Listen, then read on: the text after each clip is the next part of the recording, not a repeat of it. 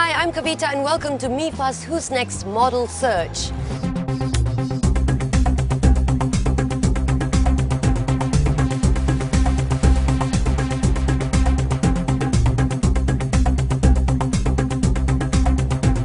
We're going to find out what Malaysians think of local models and the local modelling talent. They are up and coming up at the moment, and I think there's a lot of place for improvement as well. Definitely they can do well in the, not even in Malaysia, in the world stage as well. They are great because there are lots of famous models. For example, Ling, they have been explored and everyone knows about them. From far I can see, wow, this is a very fresh model, which is either is a pretty or handsome. Let's hear from the industry players what it takes to be a top model.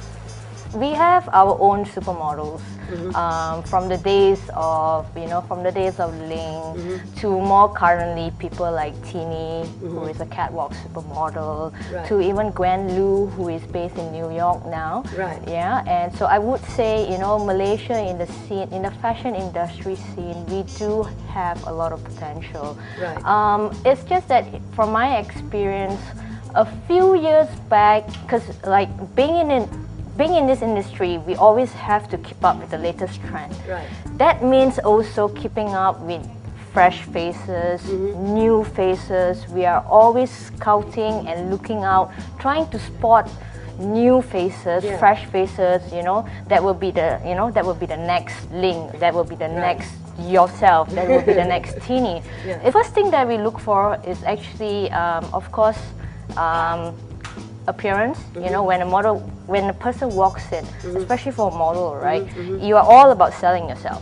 So the first impression is very important. How you present yourself, how confident you are. You walk in, you say hi. My name is so and so. Height is definitely an advantage for us.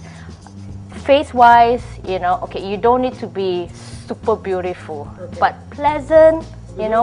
Can be groomed. Yeah, through proper, grooming sessions and all, can be groomed, no problem. Well, I think for a model to work both in the commercial and the runway, lucrative wise, she or he would do well. But if it's basically if it's categorized to just one area, then it's a bit of a challenge. Right. Yeah, because you're only catering for one area. So if it's a model that's good for just runway, then it's just runway. So if to say lucrative, it may not, because you got to work a little harder.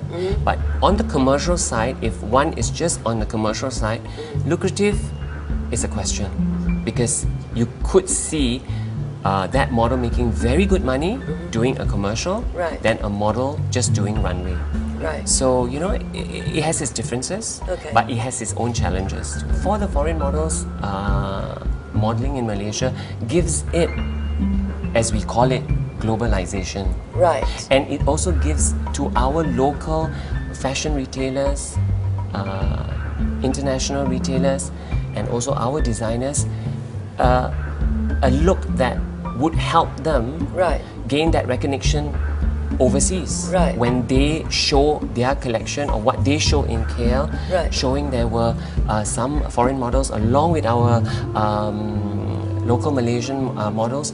That would be a portfolio, the opportunity for them to enhance themselves further internationally. Now, that was an interesting insight on what Malaysians and industry players think of our local models. Don't forget to join us on www.m-ifa.com or follow us on Facebook for the news and events for the forthcoming Malaysian International Fashion Week 2010.